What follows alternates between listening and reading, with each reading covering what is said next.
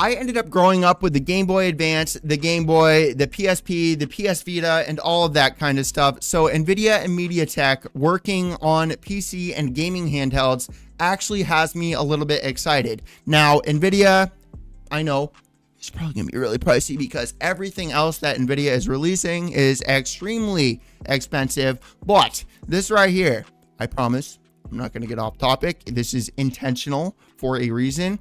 The new AMD Ryzen 7 8700F starting at $269, and then the Ryzen 5 8400F starting at $169. Let's all hope MSRP actually means something for these processors. It would be really nice for those prices to be accurate.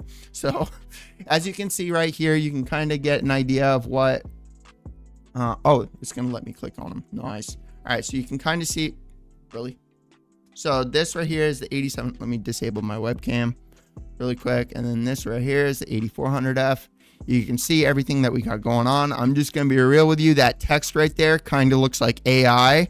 Do we have like AI prompts now to make charts for us? Please tell me that you're not thinking the exact same thing. That looks like AI writing coming from somebody that literally uses AI nonstop. You see right there, it's not that's AI language. How many of you can read that? But anyways, let's get back. Whoa there, buddy. Let's get back to this before I get too far off topic. The reason I wanted to the reason I wanted to share this is because I don't think that NVIDIA is actually going to be able to overprice their whatever handheld graphics card when they're, because you know just as well as I know, they're going to end up releasing the handheld. Let's quickly read the article before I get too far off topic. It says, not just Nintendo, other companies are interested in using NVIDIA GPUs for the gaming handhelds. The company is allegedly working with MediaTek for several projects, the official one being the automobile infotainment systems. And then there's already a discussion about a potential collaboration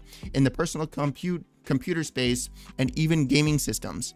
The rumor ended up coming from analyst Dan, I'm not even going to attempt to pronounce that, who claims that by the third quarter, NVIDIA and MediaTek will have an ARM-based AI processor for PCs. This chip is said to be around $300, so given what we already have on the market, it is relatively expensive. I completely disagree with that. The collaboration is said to involve TSMC, which would manufacture the chip using 3nm node, and that would happen in the first half of 2025, it is said. While the actual product is not expected until 2025, MediaTek and NVIDIA would reveal their plans already next month at Computex. Now, I do want to say something really quickly. The reason that I said that the ARM-based AI processor, this chip is said to cost around $300. So given what we already have on the market, it is relatively expensive. The reason that I said I disagree with that is because, okay, I'm going to put my hands up to limit my explanation here so I don't get too far off topic. So the reason that this is such a big problem, or that I don't think that this is a big problem, is because artificial intelligence is smarter than anything that has better hardware. Okay, if artificial intelligence can take a potato RTX 4010, let's say if that existed, and make it better like a 4090, just because the 4010 is potato spec, the AI is still making it perform really well. It's like DLSS. Yes, it's not perfect 4K, dude, but it's like if we can get a potato 4010 to compete with a 4090 just because AI is inside of the 4010, who cares? You know what I mean? So that's all I wanted to say. You guys get an idea. I probably did a terrible explanation there, but I promise if I didn't do a terrible explanation, I would have been going on for another 20 minutes. So yeah.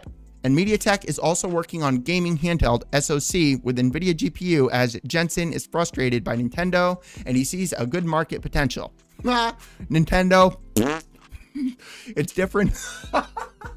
Even Jensen doesn't like you. You suck, Nintendo. And demonetize all my videos. Screw you. The information is further expanded as leaker XP GPU claims that NVIDIA is looking into working with MediaTek for a gaming handheld SoC. The company is already supplying its Tegra chips for Nintendo, but this company is relatively slow to adopt the release their products to the market. The Ampere, no. Being an ARM-based chip does not necessarily mean it would not be suitable for a Windows handheld. The Qualcomm Snapdragon X series has already made the necessary optimizations for the operating system, and reportedly DirectX/Vulkan games run effortlessly on that chip. Furthermore, NVIDIA already has comprehensive driver coverage for its GPUs for Windows and Linux. Now, I grew up with the Game Boy Advance. I grew up with the Game Boy, the PSP, the PS Vita. So, dude, and honestly, the Game Boy Advance is let me know what your favorite handheld is. And the reason the Game Boy Advance is my personal favorite handheld, dude, is because when I was a kid, dude, I was watching Ninja Turtles, Spider-Man, Ed, Edd n Eddy, SpongeBob SquarePants, Rugrats, Cat Dog, Rocko's Modern Life, Johnny Bravo, Dexter's Laboratory. I'm trying to think of the name of it. I really want to think of the name of it, and it's really aggravating me because it was actually a really good cartoon, and now I'm stupid. Well, I'll think about it in whatever, a little bit. And the reason that the Game Boy Advance was my favorite, dude, is because it was like, no matter what it was it a movie, was it a cartoon, was it a TV show, like everything that had a movie, TV show, cartoon, whatever, is like, it was guaranteed to get some sort of Game Boy Advance port. Yeah, it was probably not the best, you know what I mean? But at least for me, dude, it was cool to be able to, I think you guys understand. If anybody ever grew up with the Game Boy Advance, you know exactly what I'm talking about. And like having that, all right, so let's get back. So AMD launching their 8700F and the 8400F. I don't think that NVIDIA is going to be able to mark their mobile graphics card up through the roof like they're going to do with the 50 series. And it is a little bit concerning because it feels like NVIDIA is becoming, I don't even want to say Apple, because it's not even on the level of Apple. It's like Google. It's like Google, Amazon, Windows, Microsoft. It's like these like super monopolistic, if that's even a word, like the monopolies that we got going on here. And they're already shutting AMD down. At least from what we're seeing, AMD is not going to be releasing any high-end graphics cards for the for their next GPU lineup. And if you take a look at all of this stuff, I'm not gonna talk about all of this, but I do have this open for a reason. Please continue to go down. Thank you. Now you guys can see everything. So because, dude, they're already shutting AMD down with the higher end graphics cards, and it's, I don't know how much the 5090 is going to be. Okay, I really don't understand. I don't know what it's going to be, but from what we're seeing in the leaks and all this stuff, NVIDIA is not going to be changing anything regarding the 40 series graphics cards. The prices are going to stay the exact same. Just because the 50 series is coming out does not mean the 40 series is going down. From what we're seeing, all NVIDIA is going to be doing is they're going to be increasing the price of the 50 series graphics cards. So it literally feels like NVIDIA is now the Lamborghini of graphics cards. And if you have a 5090, you're now going to be like, everybody is going to want to be you. They're going to look up to you. You're just going to be this super special human because you got a $4,000 graphic card, or a $4,000 graphics card sitting inside of your computer. And I don't know how much they're going to be, dude. I really don't know how much the 5090 and the 5080 are going to be, but I'm just going to take a wild guess and throw a number out there that the MSRP, okay, I'm not saying what it's actually going to be, but the MSRP, I'm going to take a wild guess that the 5090 is probably going to be like 200, or yeah, you imagine how epic that would be. $2,250. That's what I'm going to take a guess, or $2,199 or something. It could possibly be $2,499. That's another one, but I'm trying to not like over exaggerate my perspective on NVIDIA, because yes, I'm fully aware that there's going to be a lot of people that are like, oh, it's going to be $3,000. No, it's going to be $4,000. Like, I'm actually trying to take a good guess, like a guess that would actually happen. And I do think that it's going to be at that 22.5.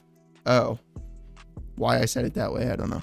But I do think it's going to be in that range. I don't think And anyway, I'm getting too far off topic here.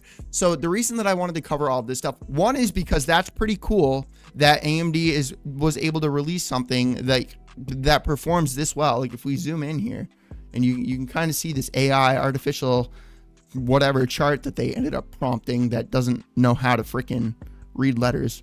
Tell me I'm wrong. Tell me I'm wrong. They didn't look at it. Tell me I'm wrong. Does that no, we could, what is this? Is AI language. This is like some sort of freaking whatever, the Aztec.